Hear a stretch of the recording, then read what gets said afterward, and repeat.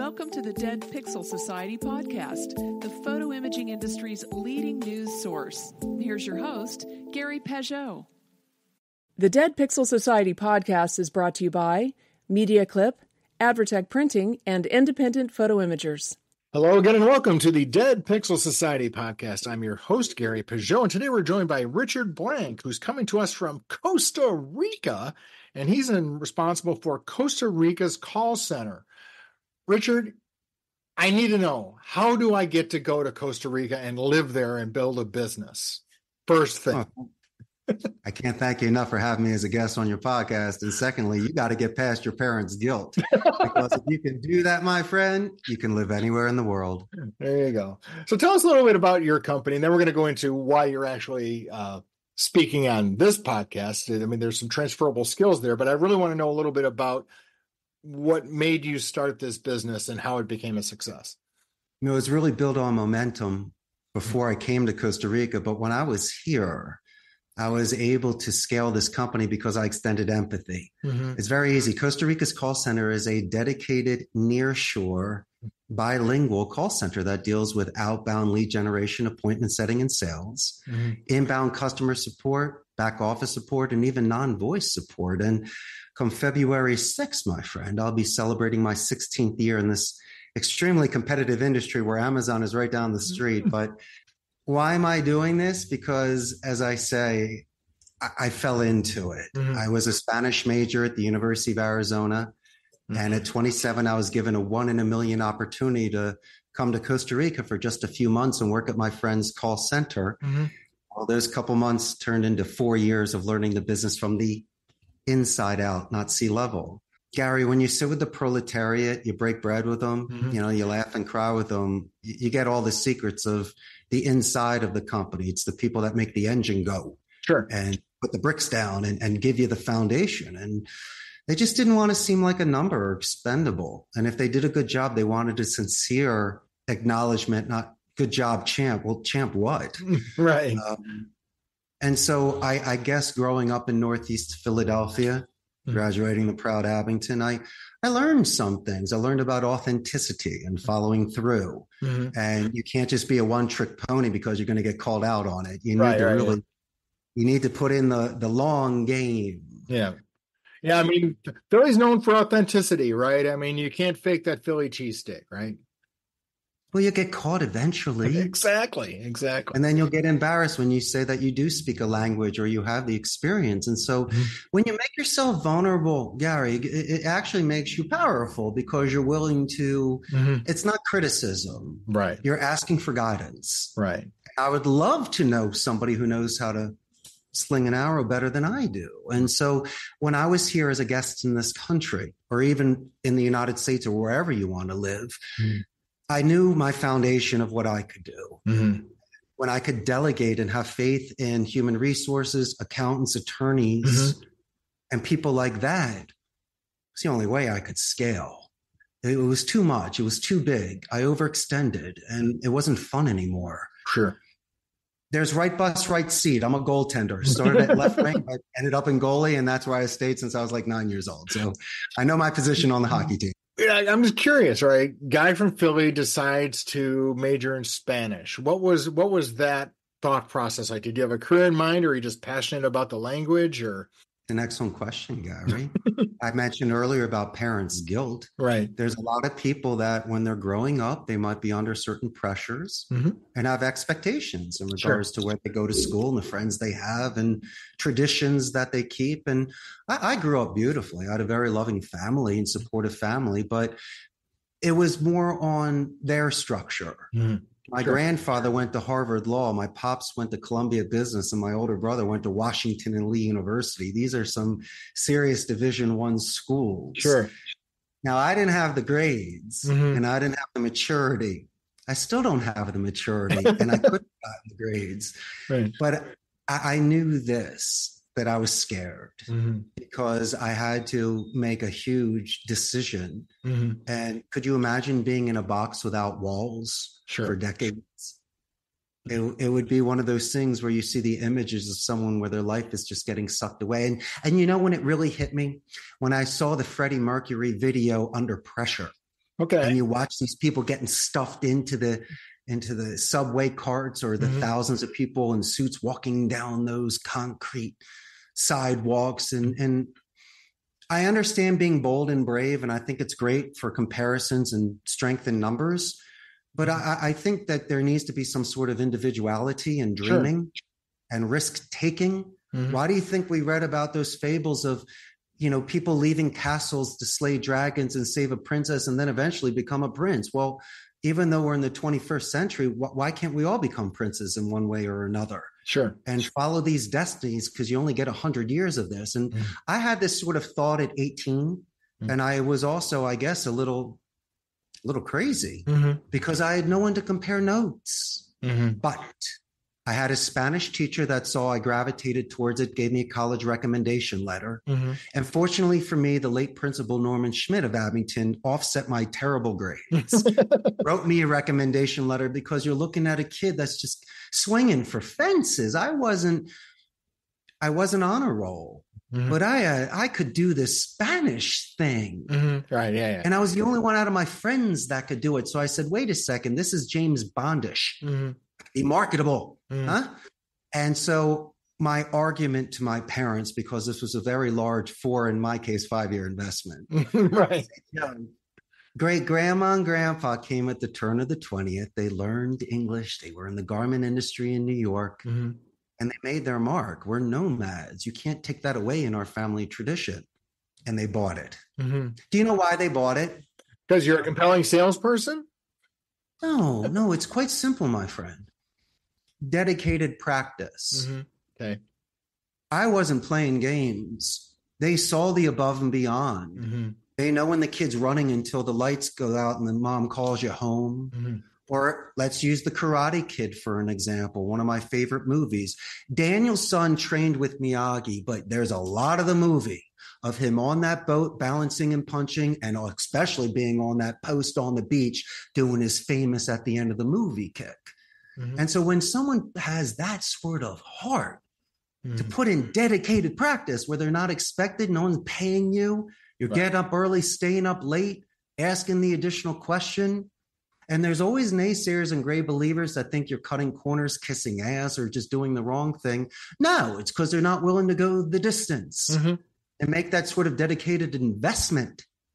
And I cannot tell you how many times people told me that the mountain was too far and you can't do this. And so you have to look at yourself in the mirror, my good friend, and you have to make those life decisions. And I'm not saying it was the worst decision in the world, but my intention told me that by learning a second language and meeting Latinos that embraced me and encouraged me and told my parents, this kid's got something, not just a pat on the head, good job, Skippy. These were tell signs. Sure. And this started when I was maybe 8 or 9 years old, when I started repeating vocabulary. And so I saw the signs and I was willing to gamble on it. And I think most people might be a savant for something. They might have an expertise in one area, and you're forced to march. But you might need to, from time to time, test the waters of life just to see where you can go. And that was me. I was willing to die with my boots on. It was as scary as it was exhilarating and liberating. And I was the person people would look at and say, he's interesting, go Richard, go. And then they went back to their structured environment. And so for me, I really had to sail alone. But you know what? It's great because sometimes that's the hero's journey. The one guy that leaves the town to come back and explains the tall tales and wisdom. So that was me. So you worked with somebody for 4 years, and then at some point you decided to start on your own. What was it about that service industry that said, this is something I can make a go of? What attracted you? That, because I mean, most people, like, for example, again, I'm in the U.S.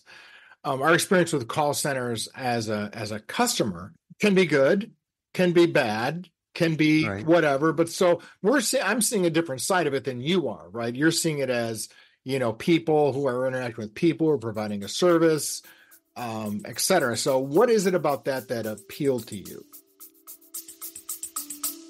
Stay with us. We'll be right back. Photo retailers, energize your sales with Share Me Chat, the proven texting platform. Using chat to text on your website keeps your customers connected and buying. See us at Pro and IPI to find out why dealers using Share Me Chat close more sales without adding staff. Find out more at shareme.chat. You're bringing up good points here. What appealed to me was I was getting older. I was in my mid-30s and I realized time was a ticking. Mm-hmm. And I needed to put some chips on a table somewhere. What did I know? I knew this. Right. I didn't know C-level and I didn't know IT. And I started like reading things online and it was very intimidating. Sure. It's almost like if you pick up a medical book, you know the pictures, but you don't even understand some of this Latin and Greek language. And so I didn't want to burn myself out. Mm-hmm. But as I mentioned earlier about delegating and finding the right people. Mm-hmm. So this is how I started my business. I knew the business, but I knew the inside. So I was renting a turnkey station at a blended center. So I offset the overhead in the IT to some guy. Mm-hmm. And I just paid premium for that turnkey station that was reliable a month. Was it comfortable? It's okay. Mm-hmm. You know, it's not like school bus cross country. It's like those double-decker ones where you can relax a little bit and have a movie. Yeah, but just still a bathroom right next to you. So, I mean, you know, you get the good and the bad. Right. And so, you know, it's one of those things you prioritize. I was able to pay my taxes, the overhead, commission to the agent, his salary, and make my margin. And it was exciting. Mm-hmm. I mean, February 6th of 2008, I sold one seat for 1 week. Mm-hmm. That's not part of my business model now, but someone did buy my lemonade. It was the greatest ever. Right. And so, and I still keep in touch with this client and I let them know, which is kind of interesting. I disclosed it to him after many years. I go, do you realize you're my first client? He's like, no. Mm-hmm. I go, yeah. He goes, but you sounded like you've been in the business. I go, I've been in the business. Right.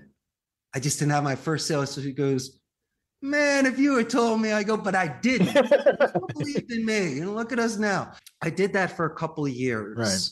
And I did it so I could build capital, have stable clients, and then realize it wasn't worth the premium anymore. Mm-hmm. So then I rented space and I wanted to make sure it was downtown, not in the free trade zones or yonder, so people could walk there and get to there easily. Means I just couldn't build thousands, but I'm not at thousands. Mm-hmm. I rented a space for 150 seats. And back in 2009 and 10, there was attrition at some call centers. Sure. So I was able to pick up furniture and equipment for a fraction of the cost. What a great way to build business. Mm-hmm. Did that for 6 years. And then once again, building on the momentum and the cash and the stability, I purchased this building we've been in, put on a third floor, mm-hmm. and it has the capacity for 300. And so, you know, I wish I could give you a shortcut and that rags to riches over a weekend, but the majority of business building mm-hmm. is equivalent to building a building. You know, it takes a brick at a time, and you need to breathe, and you need to be responsible and enjoy your sunshine and have your rest. And it's the long game. Mm-hmm. And I did it all in cash. Mm-hmm. I never overextended. I never took out mortgages or had a partner that put pressure or was under the sort of influence to make unethical decisions. Right. And so these are the sort of things that you want to turn down more business than you accept. Right. Because there's some clients that might just keep you up at night or wake you up too early, and it's just not worth the money. Right.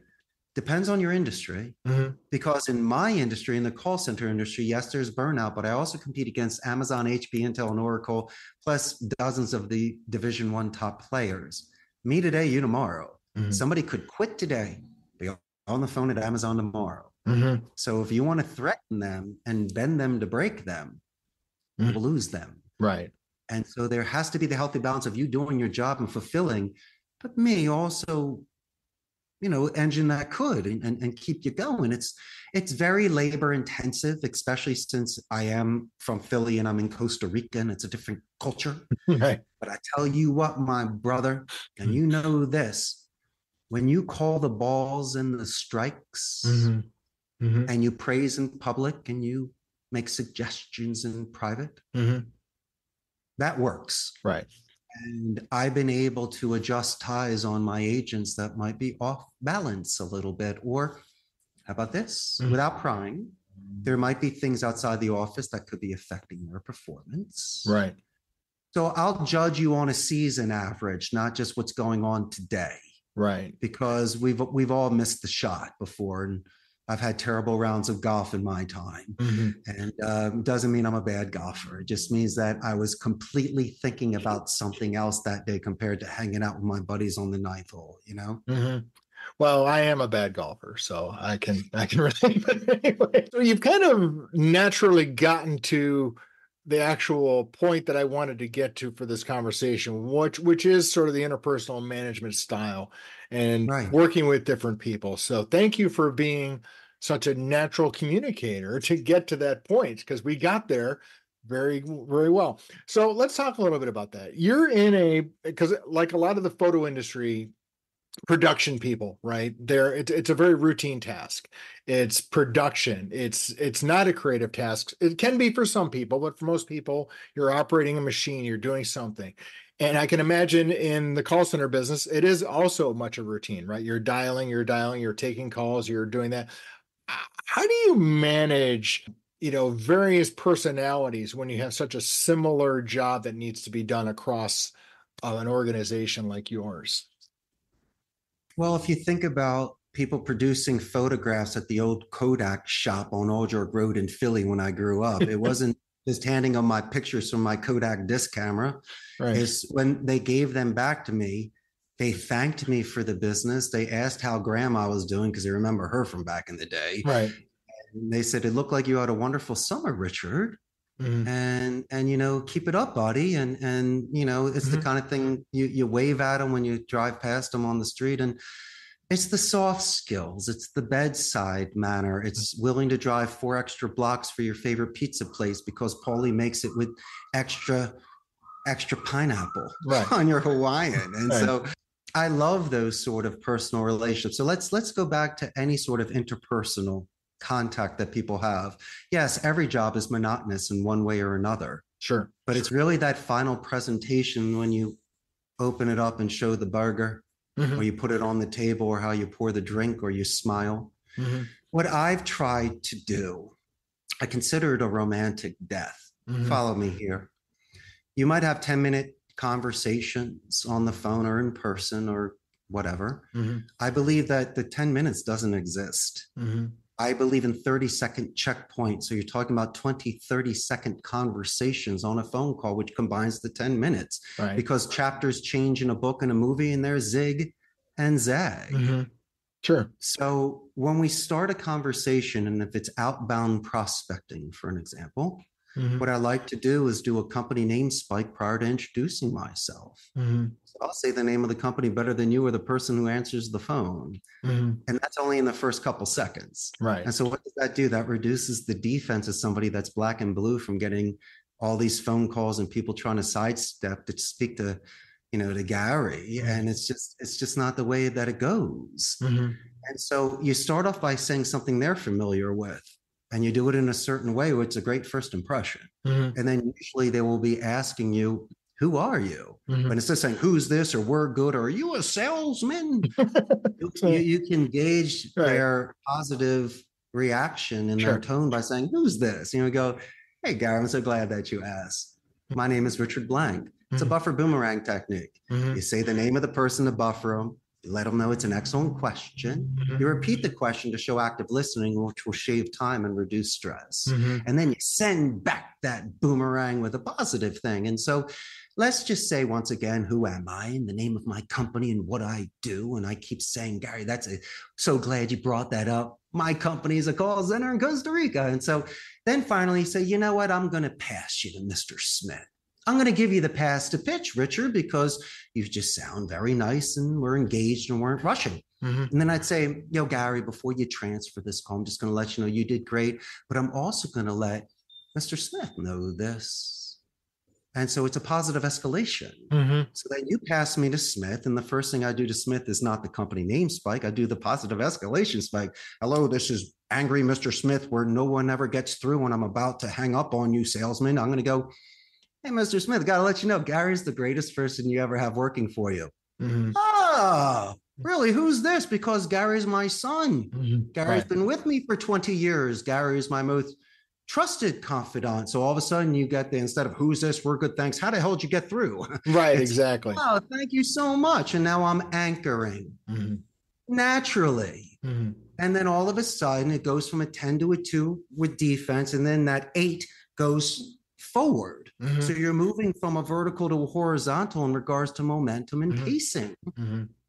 And throughout the call, you can use transitional sentences if things make sense and sounds good, right? For checkpoints. You can also, I like doing pauses before names and numbers. That's a trigger word, and you can spike that. And these are things sight unseen where you know people are coming back into the conversation, kind of like a shepherd with the sheep. They can wiggle, but they still got to go back to the barn. And so I got to underwater thumbs up and checkpoint you, my brother, just to make sure we're good. And I do this constantly. And then at the end of the call, when I do my meeting minutes and I send you an email, you know I'm going to talk about Gary in that email. So when I call your company back to speak to Mr. Smith, you answer the phone, you go, hey, Richie, what's up, Gary? Go, my man, I've been working here for 20 years and no one's ever said anything about me. I want to thank you so much. I'm like, it's my pleasure, buddy. Hey, listen, by the way, Mr. Smith's birthday is next week. By the way, it's his 50th anniversary with his wife. His little kid, Billy, just hit a home run last week. And we're building a second location with a loading dock. Just want to let you know he might be busy in the next couple of weeks. Oh, I'm going to just transfer you right away. It's all right. My main man. And then at the end of the day, and I've heard this from multiple clients, they can choose India and the Philippines for half my price, or somebody knows somebody that's passing it along the lead. But when Gary walks into Jones's office and they're having their afternoon coffee and they need to make that decision with whom they're going to give the business, a lot of the times collectively, they'll choose me. I'll win it on merit because I can show such good faith prior to any sort of contract. So could you imagine the relationship that we have working with one another? And that's how I earn the majority of my business, from these guys that hear it all day long. Right. And I just don't want to be chumming the water with the sharks. I really need to separate myself so it's still pure. So that relationship has that sort of endurance to go the distance. Stay with us. We'll be right back. Money is all around us, and we think about it more than almost every other aspect of our lives. But how can we make more of it, and what's our drive for building wealth beyond just the numbers in our bank account? Join us on the Make More podcast as our host Matt Heslin brings to you a dynamic lineup of experts in the world of investing, business, health, and beyond. Together, they unpack the secrets to not just surviving, but thriving in today's economy. It's about more than just wealth. It's about crafting life experiences, seizing opportunities, and building a legacy. Subscribe now to the Make More with Matt Heslin podcast and join us every week for new expert insights and inspiration.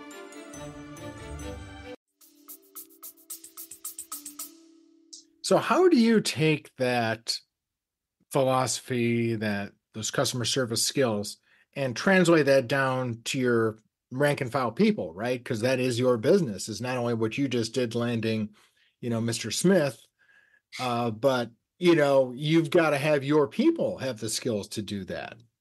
Of course. Well, the first thing I do, my good friend, when they come into the company is they get a chance to hang out in the arcade downstairs and play pinball and Pac-Man with me. Yeah, I collect pinball machines. Got an air hockey table. Why? Why not? Let's start with dessert. Let's start with recess. So these strangers become best friends after a half an hour. And instead of absorbing, now they're contributing. Right. I got them in a good mood. And also, even prior to that, when I'm trying to filter naturally, people are filling out their resumes and putting in all the bells and the whistles. Gary, you've seen it before. Sure. So for me, I asked them, listen, buddy, why don't you turn the piece of paper over? Give me a couple paragraphs of a coming of age moment so I can gauge your English and your grammar. And also, I want to hear a time when you beat up a bully or saved a kitten or potentially did it both in one day. And so I get to see them not memorize answers and put their chest out. But I want to know if Gary's really considering 3 companies and he's going to choose you. And he asks you that zig and zag question. Give me a time you beat up a bully or won. Are you capable of putting your script down and having a real conversation and being vulnerable with this man so you can be powerful? And so what I do, because I am the owner of a company from Philly, could be intimidating. It's only intimidating because of what happened to you at your last job. There's an expression in Spanish, borrar y cuenta nueva, starting from scratch and a clean slate. So as much as I'm not going to gauge you on what happened with Billy last week when he didn't come to work, don't judge me on this supervisor with coffee breath screaming at you. That's not fair. And it's not right. And so if you're going to play that sophomore game, then maybe it's not the right stage for you. But trust me, we're not even there when they're sitting in the training room. These are people that don't want to hunker down and hide behind people in the classroom not to be called on. But they're also not front row center waving their hand like a class pet. Right. These are players. These are squires that are looking for a knight. Okay. They want that sort of reinforcement from a real cat that's willing to invest in them. And the skills that I'm giving them, it's not a one and a done. Right. These are the sort of interpersonal advanced soft skills that can save marriages and make them more money and help them network, Gary, make them more self-reliant and self-confident. And so when they meet me for the first time and I shatter this misconception, they still got to calm down a little bit after spending a couple hours with me on the first day in class. And when I share with them certain ideas that I have where I use proper rhetoric so it does make sense, at the end of the class, they look at me differently and they usually say, hey, not only are you the first boss that I ever met, the only one who ever did training like this. Unfortunately, Gary, my boy, I say, you know what? I might be the only one that does this. Now, I imagine you have quite a few of your employees who are actually referred to by existing employees. That must be something you see quite a bit. Yeah, and it's humbling. I mean, people have options. And as I say before, I can compete financially and pay the taxes and be at a good location. But somebody does make a decision on where they invest their time, especially these bilingual agents that earn more than most vocations. Right. A lot of my agents earn more than doctors and attorneys if they have the skill sets. And so when I see them, and you know what, it's true, when you've been on the phone, or remember when you were a freshman and now you're a senior, and now for me, I'm a teacher, I see myself in others. And it's like Francis Ford Coppola's movie, The Black Stallion. You have the most incredible, beautiful stallion that's the fastest in the world. The only thing it needs is a little bit of structure to learn how to run around a track. Right. And so I need to get rid of bad habits, instill good habits, which are real habits that don't compromise ethics. I just want you to show up on time and be a straight shooter, right? And stop saying the word help on the phone. Say guide, assist, or lend a hand. Right. And stop saying excuse me to Gary. It's for my clarification. Remember, we spoke about falling on certain swords and choosing your battles wisely so we can keep the tone positive. These are balance sort of things to give people. Even though the job might be monotonous, you can still be in the now. If not, you're going to cut your finger. You're going to zone out and miss the barking dog in the background that you could have anchored on and gotten the account. Or you forgot to ask somebody's name so to give them that compliment when you were transferred. And so it's a boxer. It's Chuck Wepner on the 15th round against Ali. Man, that guy did go the distance. And if you think about it, it's round by round, minute by minute and second by second, almost like a soldier. I would just you kind of mentioned the bad habits thing, right? That's got to be a lot of programming, I guess, to overcome. You mentioned earlier in the conversation about, praising publicly and correcting privately. Can you talk a little bit about that correcting privately piece, how you can handle that well? Well, listen, the average age of the call center agent here is 24. Now, I'm a little older than 24, and both you and I used to have hair at 24. But looking in the mirror with my friend Gary, I want them to live life. I want them to date and fall in love and raise families and go to the beach.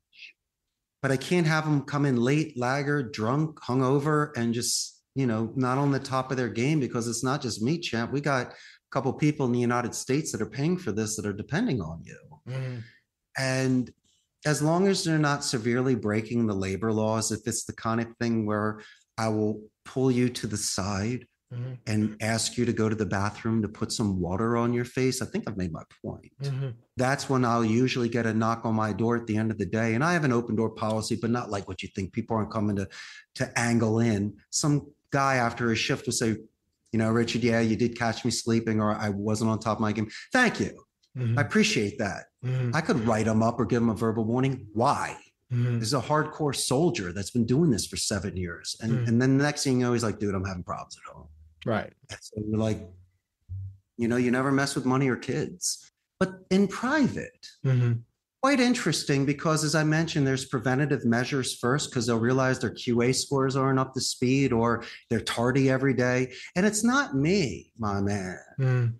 It's your coworkers, the people that see you every day that will, like when I sat in the cubicles when I first got to Costa Rica, that's the chatter. That's the peanut gallery. Those are the ones that will call you out on it, because they're like, yo, man, I showed up on time. What's up with you? Right. And you're going to put the account in jeopardy. And then I don't want to go to the other account. I want to stay here. Right. Come on. Each one of us has to carry the canoe. Right. And so if it ever gets to my stage, I know what you're thinking. And it's probably how we all were raised when we had to go to the principal's office at school, because you might have broken something or did something. Right. You were chewing gum in class. Exactly.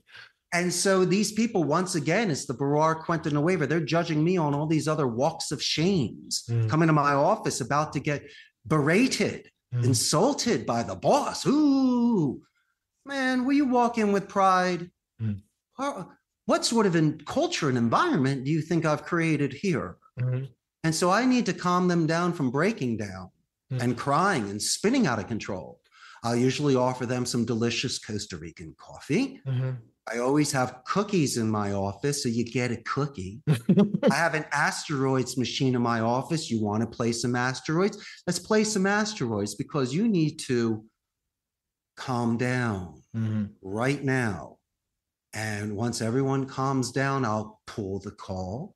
We'll listen to the time you interrupted, Gary. You cross-talk. You didn't do the military alphabet when you were reviewing the email address.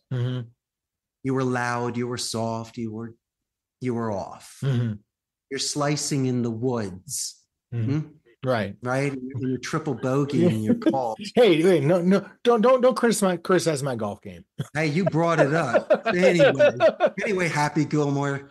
I'll say, yo, Gary, come on, man. Last week you broke a record. You did 44. We're at midday today and you're at 12. You're better than this. Right. So you're right. I've seen you at your best. You have. And I'm going to call you out on it, because we love you here and we respect you here. Am I going to get fired? You're not going to get fired. And it's not even about me, my brother, because I've walked in those shoes. It's the 7 people that you sit with in row 3 that you have pizza with and you play air hockey with. They want to see the champ back. It's their coworkers that need your synergy. Right. Need you, your current, your electromagnetic energy to get us out of the bed on a rainy Wednesday, to come into the office and sit down and make 200 phone calls. It's not for the sleight of heart. Right. I mean, if you're capable of doing this dance of speech, then it's beautiful and it cuts through butter like a hot knife. But a lot of people, if they're not in the right frame of mind, man, it is a drag. Right. Exactly. And it's not the kind of thing where you're just in the shop putting something in a box and you can just zone out in your thoughts. You have to perform. You have to perform. A goalie can't catch the puck. They're going to pull you out. Right. Singer not hitting the number. You can tell. Right. As much as AI is taking over, and a lot of companies prefer to invest in omni-channel non-voice support like chat and emails, which I think assists.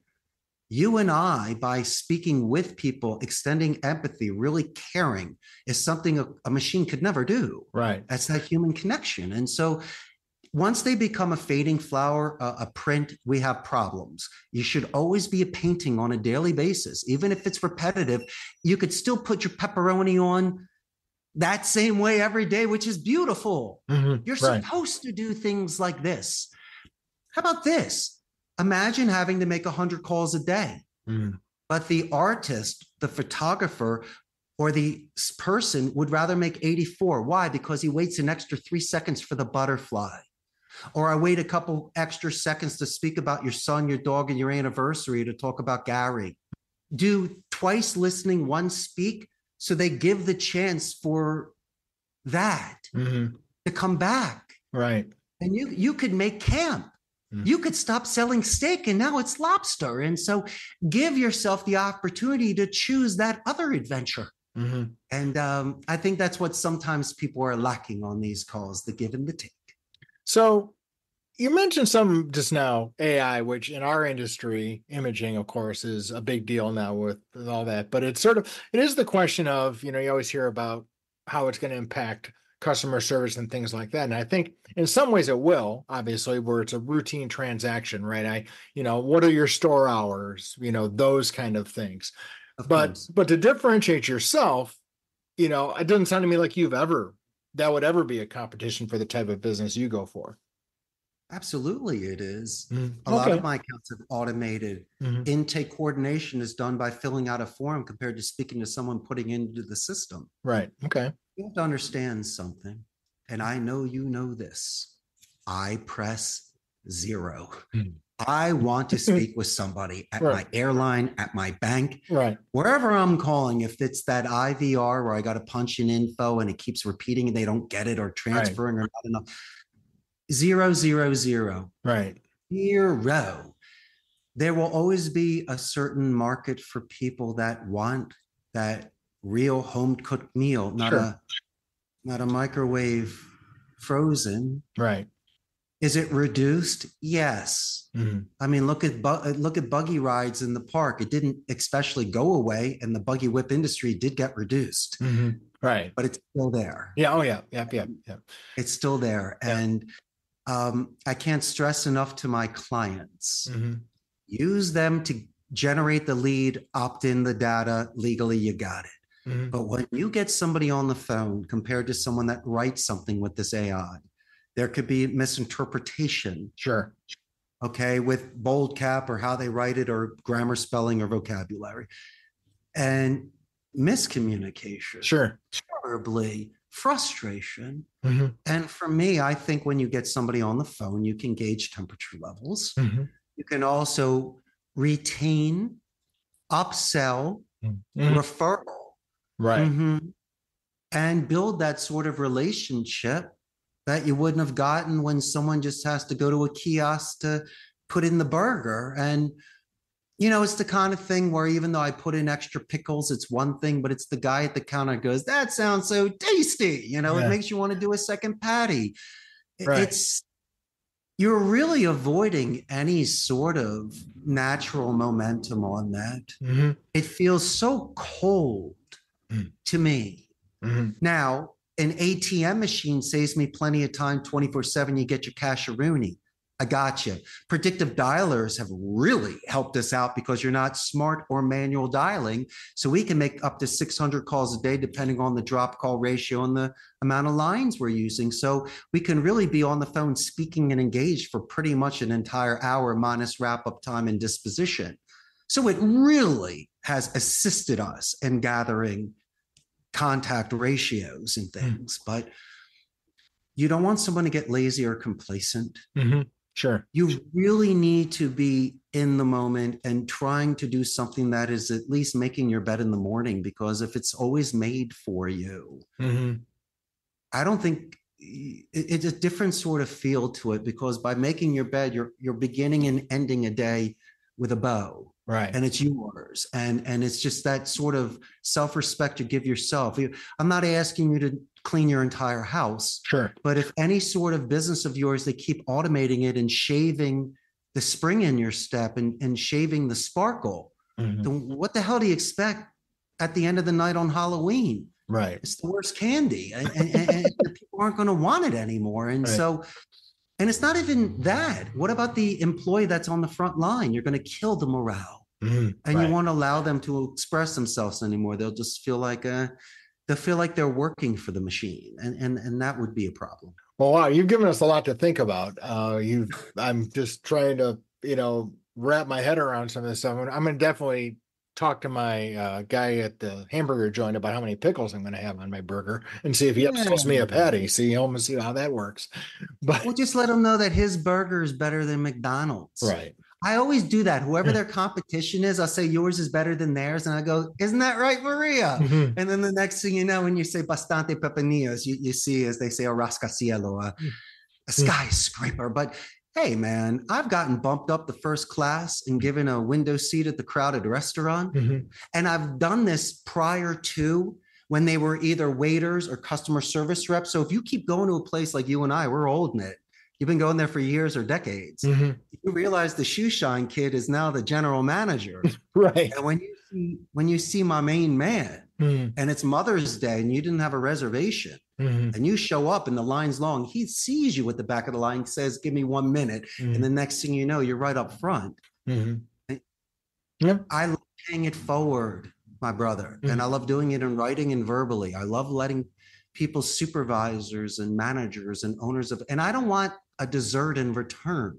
Right. I remember when I was doing that, and that's the sort of thing that can get someone over that hump that they have when they might be second guessing. Right. Yeah. Because if you're looking at it to get something out of it, you're not being motivated properly for that. You could. 10 years later, I got the seat at Mother's Day, but I didn't know I was going to get that back in 2014. Right. Exactly. Mm-hmm.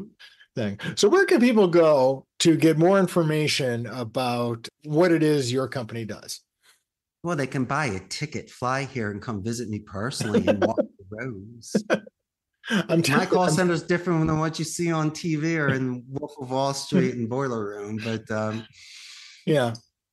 But it's you can go to my Facebook fan page, Costa Rica's Call Center. Okay. And we have 127,000 local Costa Ricans in the industry that's here. We're the #1 page for the country for employment and info. And just real quick for your audience, we are north of Panama, south of Nicaragua. Costa Rica is the only democratic society in Central America, and there's no standing army. So they put their money back into education. They have a 95% literacy rate. So I got a killer labor pool. Best infrastructure, known for medical and ecotourism. And I think a lot of your audience likes to surf. And so Malpais and Hermosa, we have some of the greatest and first-class surfing in the entire world. And I can't thank you enough. I had the greatest time, Gary. You do a wonderful podcast. Well, thank you. Bring out the best in people. And I hope I was able to shed some light and maybe even shatter some misconceptions on what a call center is like. It doesn't need to be a death march. Make a very good living making and receiving phone calls. You just have to choose the place you work at wisely. Don't compromise your ethics for $1. You don't have to do sweepstakes scams. Use those skills for other things, because if you have those sort of skills, then you're marketable, and just find the right environment and then just blow it up. Well, thank you, Richard. Great to see you, and looking forward to connecting with you later. Thank you, my friend. Enjoy today. Thank you for listening to the Dead Pixel Society podcast. Read more great stories and sign up for the newsletter at www.thedeadpixelssociety.com.